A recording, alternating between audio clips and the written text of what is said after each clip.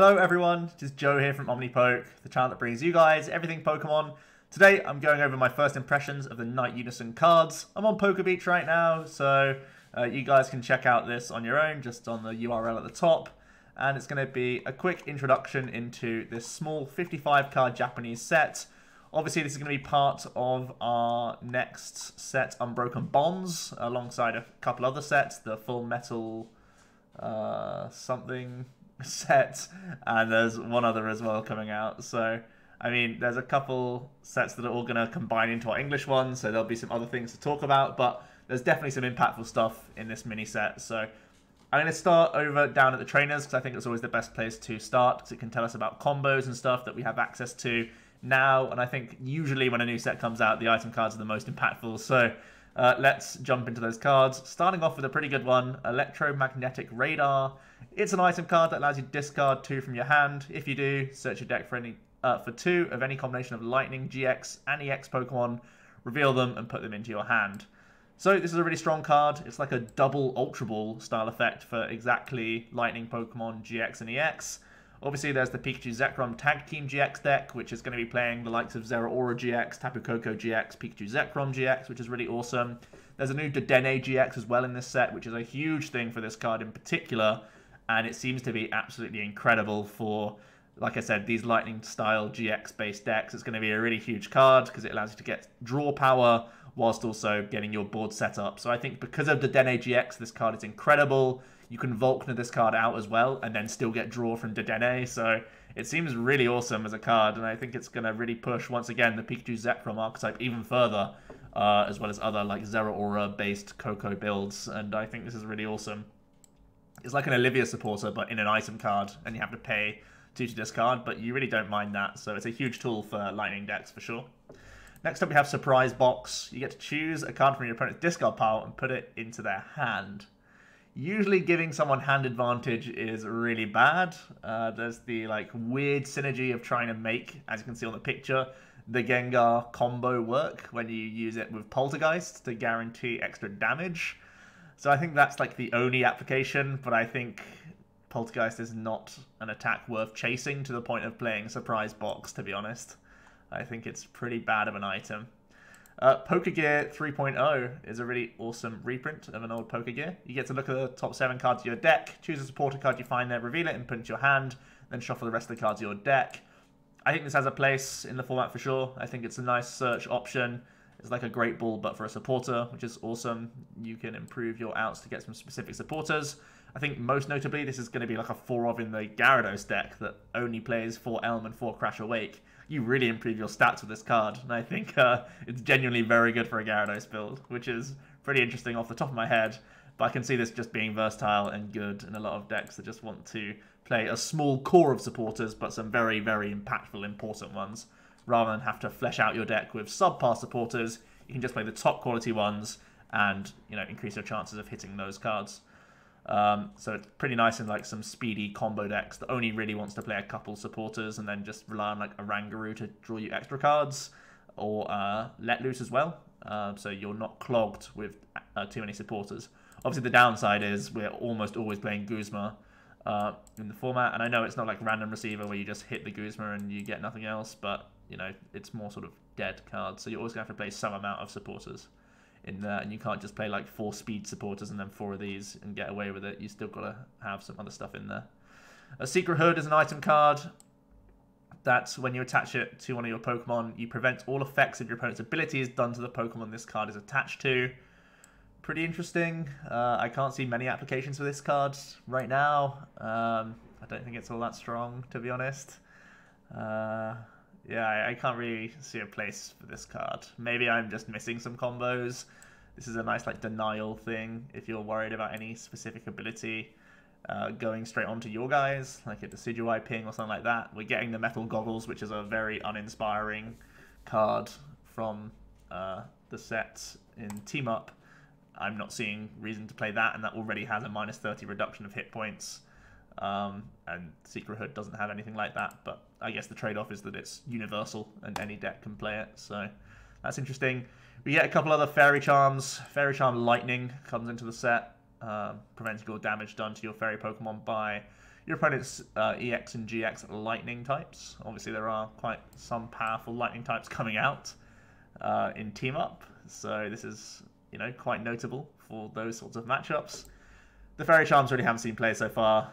This has a reasonable chance of being played just to try and, you know, turn a very bad matchup into a good matchup for a Fairy deck, but it would only have to be if Pikachu Zekrom is super popular, and even then they have non-GX attackers in like Zapdos and stuff. Maybe like a Sylveon could play it and never get one shot by Pikachu Zekrom style decks, but that's really quite niche in my opinion.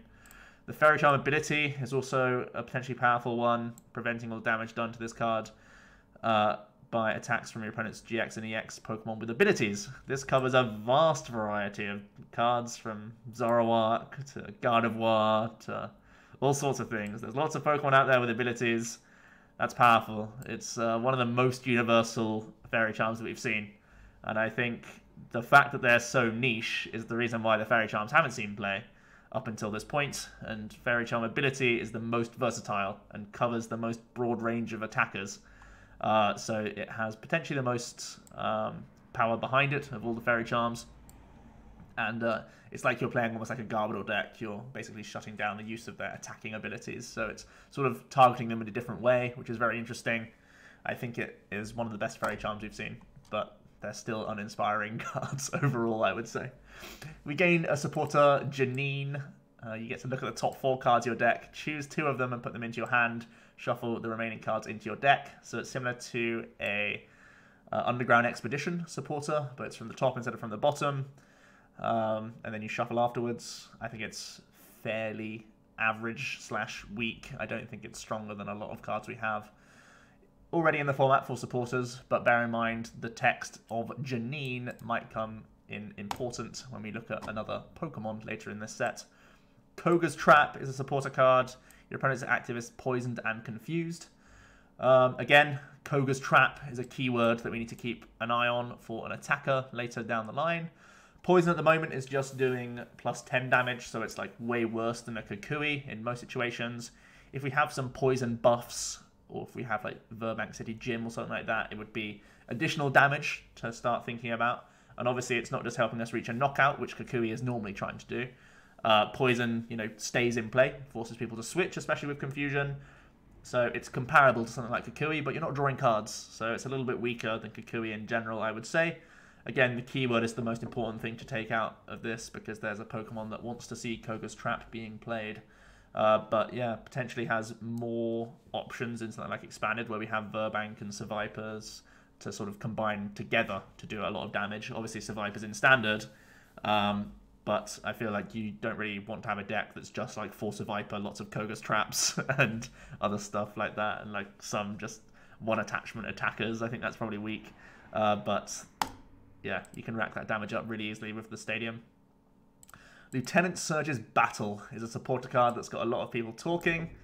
It's allowing you to play 3 supporter cards this turn, including this one.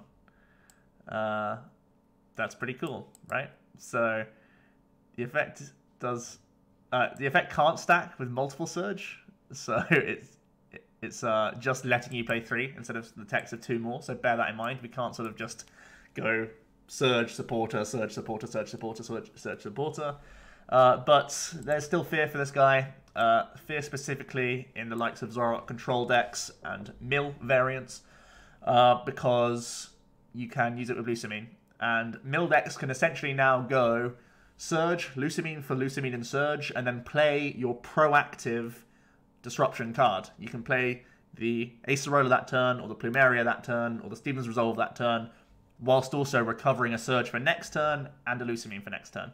Now, in control decks that aren't Zoroark, I think this card is still powerful. I think it's only probably a 2 count, because you will only be able to use this effect whilst you still have the supporters in your hand, right? So there'll be a point where you run out of Plumerias and Acerolas and, you know, Skullgrunts and stuff like that, and that's when you'll just have to be going, fine, I'll Lusamine these back. But every now and then you'll have this turn where if you have the proactive supporter that's right in your hand, you can then go Surge, Lusamine for Lusamine and Surge, or Lusamine and Disruption supporter, and then insta-play that Disruption supporter. And that's very powerful. So that's really, really disgusting to sort of think about. Obviously, we have Steven's Resolve to try and get this sort of combination of Surge and Lusamines in our hand alongside the Disruption supporters, so it's going to be really annoying to sort of deal with this. I think it's most dangerous in Zoro Control, though, because you can always trade into supporters. So essentially, you can go Surge, you don't need to Lusamine, you can just go... Oh, sorry, you don't need to Lusamine back Surge, so you can Surge, Lusamine, the Disruption card that you need at the time, and then play the Disruption card that you need, and then Resource Management back in the Surge. So essentially, the 3-card cycle that I was saying with the Control deck now can be done every single turn, and you never need to Lusamine back the Surge as one of your supporters, which is kind of like a waste. Now you can Lusamine back the correct supporter for the occasion, right? You can get back the Acerolo if you've just been hit. You can get back the Plumeria if you need to do that. You can get back the Guzma if you need to stall that turn. And that's the key. It's all that turn. It reminds me of Sable Garb when it had puzzles. You didn't have to Junk Hunt back Crushing Hammer VS Seeker. You could just grab those puzzles and then be able to react to whatever your opponent did on that turn to the best of your ability. So the Surge kind of lets you do that aspect with the Zoroark control. And that's what's really dangerous about the card. I think in not control decks and... not Zoroark control in particular, it doesn't see play, but I think in those decks it will see play and it will be annoying to deal with. Electropower gets a reprint, E-Hammer gets a reprint, Max Potion gets a beautiful artwork reprint, and so does Guzma. But then we will jump back to the top and have a look at some of these Pokemon. The Venomoth GX is the card that wants to see the Janine and the Koga's Trap being played because it increases its damage output. So first of all, 200 hit point grass type, 1 retreat cost, weak to fire, nothing too shabby there.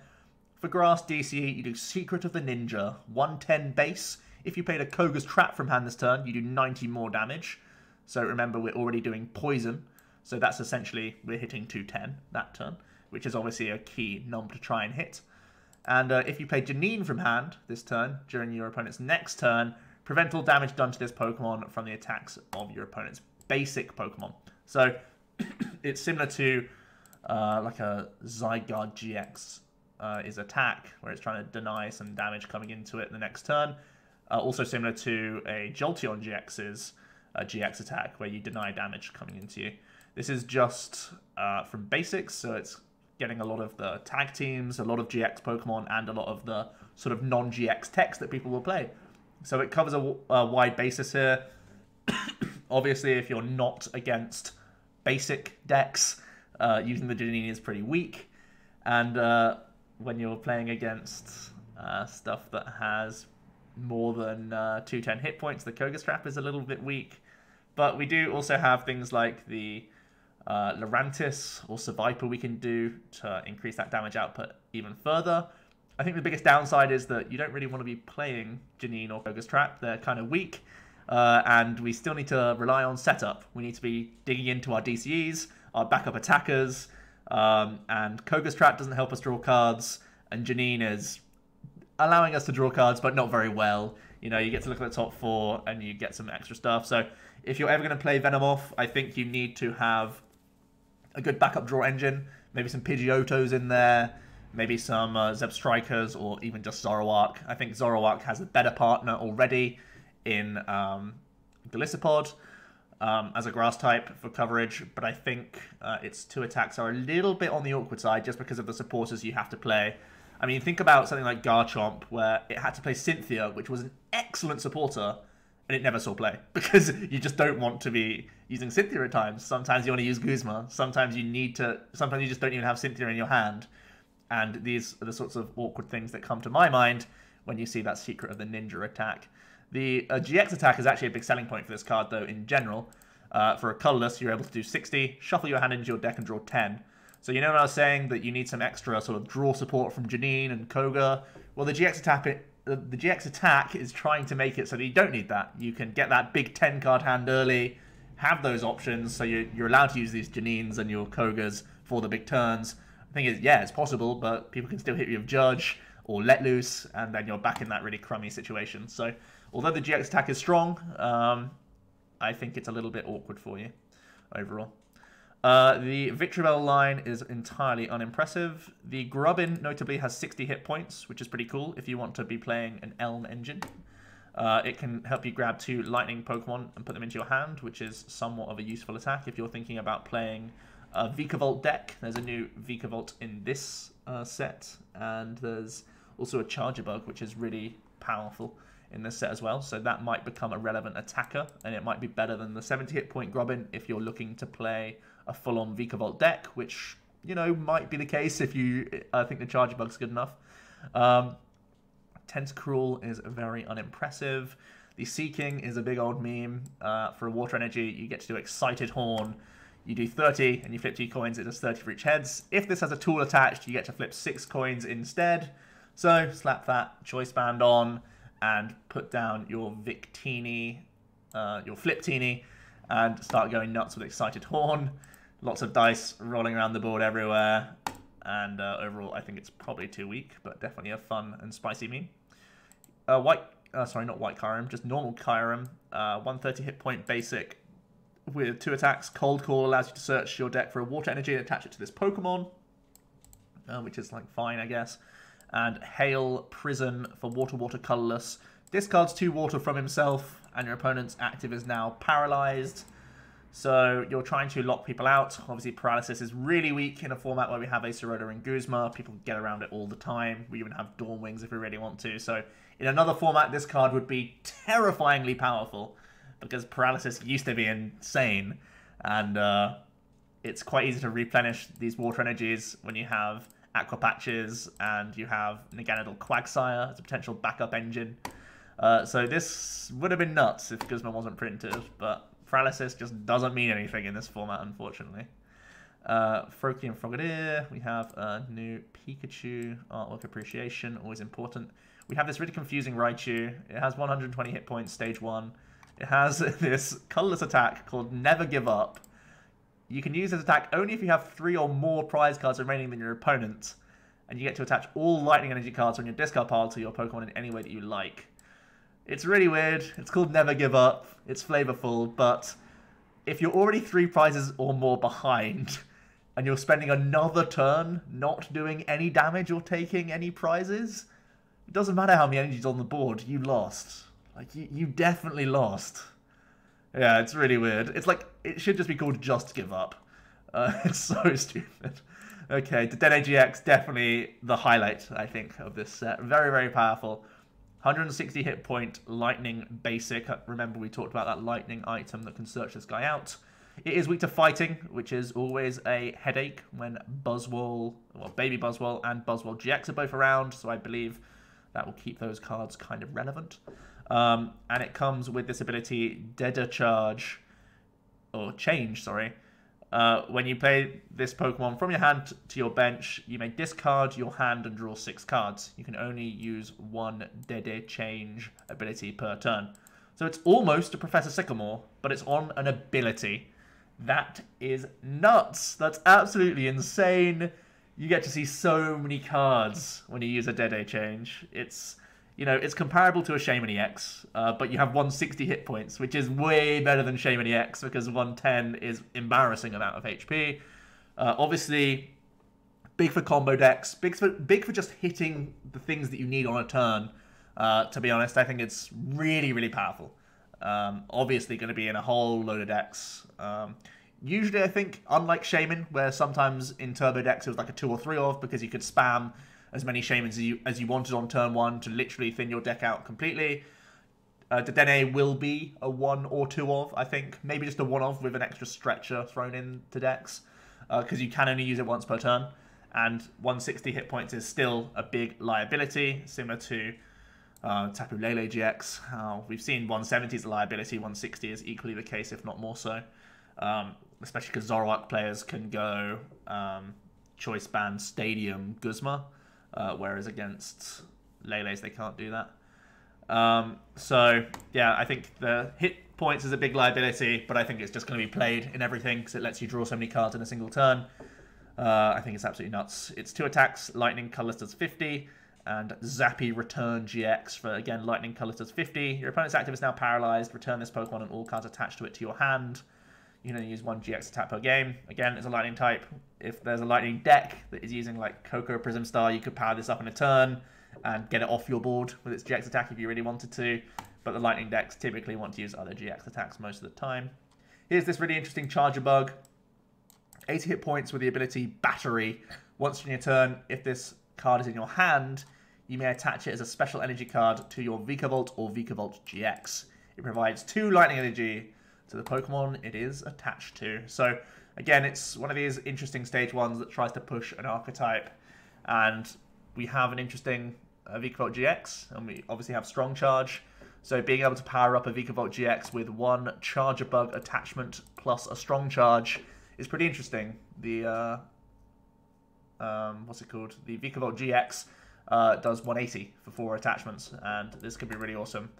I believe it does take up your attachment for turn, but don't quote me on that. I think I need to still see a full ruling on this, but from what I know about previous cards similar to this, it reminds me of the like Holland's Electrode and Holland's Magneton and stuff like that. I believe it would count as your attachment for turn. If it's in addition to your attachment for turn, it's clearly off the charts powerful. But if it's your attachment for turn, which I imagine it would be, it's still very strong for exactly a Vikavolt deck. And you'll just play more rescue stretches anyway to get more usage out of these because they're just really strong. The other Vikavolt that we gain in this set has the Stealth Body ability. If there's a stadium in play, this card has no weakness. I think it's, it's fine, I guess. And Lightning Strike for lightning colorless does 120. You may discard all lightning from this Pokemon. If you do, it does 100 more damage. It's a lot of discards. Obviously, you can try and play it with the Strong Charge and your Charger Bug, get it powered up in 1 turn, and you can do 220, which is a lot. You can just play a full non-GX build of this Strong Charge and your Charge Bugs. I don't know if it's better to play the GX and try and like tank some hits with that, or just to play this one. Both of them do really good numbers, so that's interesting. And I foresee there being some Vikavolt base builds, thanks to that Charger Bug mostly. And this could be an option, but I imagine you want to play the GX, personally. Zeraora can do a big burst damage with Discharge. Discard all lightning from this Pokemon. Does 50 for each card you discarded in this way. I think usually we're using our Coco Prism Star to blow itself up and attach to other things than this guy. For the most part, we already have Zapdos as an incredible non-GX attacker in those sorts of decks. Marshadow is coming out in the same set as the Dedenne, which is really interesting because the Dedenne is like, oh, fighting stuff, it could be back. And then they're like, just joking, we have a colorless psychic attacker that can knock out all your Buzzwoles. Get back in the binder. It's really crazy, this card. I think it's, again, one of the strongest cards in the set, alongside the Dedenne, to be honest. It has the ability Reset Hole. Once during your turn, you may discard any stadium in play. If you do, put this Pokemon and all cards attached to it into your discard pile. Notably, Prism Star Stadiums cannot get around abilities, so this is like a better field blower in a lot of decks, which is great. As long as you have bench space, you can just go get rid of anything, which is reason enough to play this card in a lot of decks, instead of just an extra stadium card for yourself, because it gives you that awesome protection against fighting decks, because you have Red Knuckles for a single colorless energy. Literally any deck can play this. 10 damage. If your opponent's active is an Ultra Beast, you do 60 more. So 70 for 1, 100 for 1 with Choice Band if you're going up against most GXs. It means you can knock out Baby Buzz, and it means you can knock out Big Buzz, and that's really scary. I think those decks fall off the map even though Dedenne GX comes into the format, because this guy comes in. If ever you're playing Dedenne, think about playing this card if you're worried about any Buzzwole decks. It also sort of lights the path even more for the likes of Pikachu Zekrom, because it can play this as a tech card. And I think it's just an absolutely excellent card. Very, very powerful. We've seen this sort of ability before on like a really, really old EX era Tauros. And that sort of play, because it had that ability and also could do Call for Family. And I think this is similar, where it has this amazing ability, but also the utility for a certain couple of matchups. And I think that's just really, really powerful. Wooper and Quagsire, we gain... they're pretty interesting. The Quagsire... Obviously one of my favorites, the Washout Quagsire. This one is a fighting type, but uses water attachments. So similar to how we've seen some Quagnag builds adding in Onyx to the deck. Now you can just have an even thicker Quagsire line and have fighting type coverage for Pikachu, Zekrom, and Zoroark decks, and I think that's very, very powerful. So I think this card is very good for the Nag Quag builds exactly. Gligar and Gliscor, nothing really to see here. For our first Tag Team GX, we have Greninja and Zoroark GX. 250 hit point basic Pokemon, weak to fighting, and has resistance to Psychic with 2 retreat cost. Has 2 attacks, both costing Dark and Colorless. You do 30 plus 30 more for each Dark Energy attached to your Pokemon. That's really powerful. It's similar to Darkrai EX's Dark Pulse attack, which was, you know, a Turbo Darkrai deck for a long time, where we had Elixirs in the format. And at the moment, we don't have much energy acceleration for a basic Pokemon, but we do have this Night Unison GX attack that can help us get there. Again, for that Dark Colorless, we get to put 2 in any combination of Dark Pokemon GX or EX from our discard pile onto our bench. If this Pokemon has at least 1 extra energy attached to it, you can attach 2 energy cards from your discard pile to each of those Pokemon, which is absolutely nuts. You can, like, recover a Greninja Zoroark and get 2 energy straight onto it, so it's ready to go in the back. You can get, most notably, any Dark GX or EX, so it's not just basics. You can grab yourself an Incineroar GX that has that Scar Charge ability that allows you to attach 3 Dark Energies to it. Straight away, that's a 390 damage, even if you're not doing the extra attachment part of the GX attack. So if you get 2 Incineroars into your discard pile, that's a GX attack that then sets up at least 180 damage for your next turn's Dark Pulse. So as soon as you do that GX attack, I think the priority for this deck is find Incineroars, bin Incineroars, Night Unison, get those on the board, and start swinging with that Dark Pulse as quickly as possible for massive one-shots. I think that's pretty much the plan here. We've actually seen a similar GX attack from Ho-Oh GX, trying to get back things from our discard pile and like cheat evolutions into play. It's not really done anything, but the Ho-Ohs is much more expensive than this, and I think we have better synergy with exactly Incineroar to try and get into play. I think additionally, if you just don't want to go down the GX attack route, you can just try this with like Naganadels and E-Switches and stuff, because they're also very, very strong at getting lots of energies onto your board, as we've already seen. So I think that also has a lot of potential. This is a powerful card. And again, if we're worried about fighting stuff, we can play that Marshallow and a few other tech cards, and we'll be feeling a lot better about ourselves. We even have the Black Market Prism Star. We have a few other cards. Dangerous Drills can help us get rid of Incineroars. We have Nano as well for lots of combos if we want to just start with like a Hooper and then turn it into a Greninja Zoroark to sort of protect it in the early turns. That could also be a play that we go for. Sharpedo, I think, is worse than Naganadel, especially because Naga is also a Psychic type and can help us even more at helping our type coverage. But this is potentially another card you can use alongside the Greninja Zoroark to get energies into play.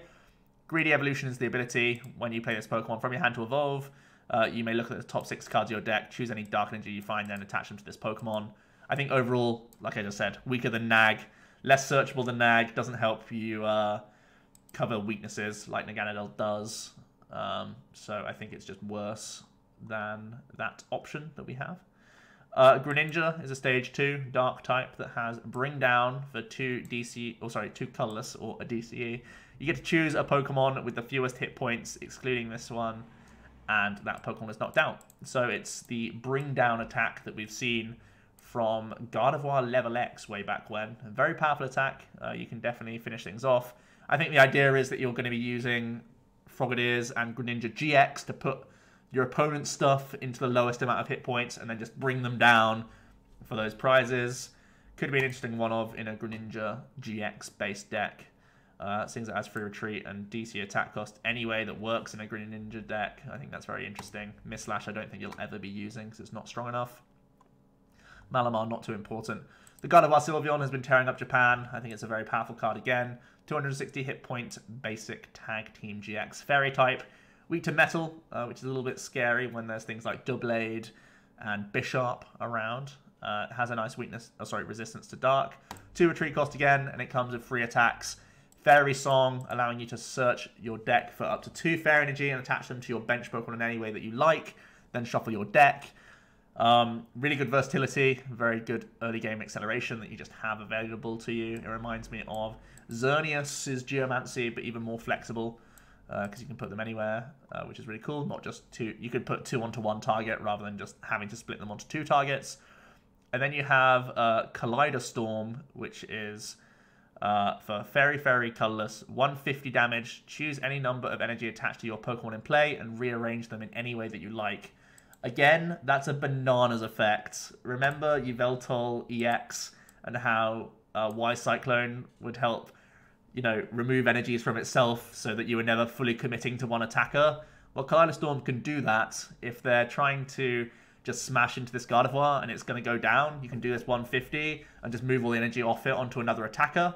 Or alternatively, if you've powered up energies onto the bench, got this guy powered up, done this attack, and they have no way of hitting 260 next turn, you can put all the energies from your bench to itself, and it can move into its Miracle Magical GX attack. For 3 Fairy energy, you do 200, but if you have an additional 3 extra Fairy energy attached, your opponent shuffles their hand into their deck. They have no hand anymore. They have no options. That's insane. Even in a format where we have Oranguru, Pidgeotto, Swampert, Zebstrika, Zoroark, that's still a huge threat. 200 is taking out a big GX a lot of the time, alongside things like Choice Band for sure. And when you're a Fairy deck, it's not impossible to get this amount of energies into play. When you have Fairy Song, when you have Gardevoir as well, being able to, the GX, the normal GX, being able to Secret Spring, even Naganadel. If you're using Kaleidostorm, you can move energies like straight onto yourself from Nagas again and get that powered up out of nowhere. So I think that's, again, really, really strong. Giving your opponent no hand size is nuts, especially because you can combine this with a Guzma. You're like, oh, that's your Swampert. Come here, dead, no hand. What are you going to do? Like, what can people do with no hand? It's disgusting. It's like the delinquent red card expanded Zoroark deck. Just play, like, making someone play with no hand is ridiculous. It's so bad. No one wants to play with no hand. They have no options. They have 1 draw for turn. They get lucky or they don't. It's really, really disgusting. I think this Jet's attack is too powerful. Really, really gross. And I think it's easy to get set up as well because of its Kaleidostorm attack. Oh, what are you doing, Pokemon? Clefable does nothing. Whoops. The Togekiss doesn't do enough. It heals Fairy Pokemon, but who cares? Aromatisse doesn't do enough. Raticate doesn't do enough. Licky doesn't do enough. So that's it.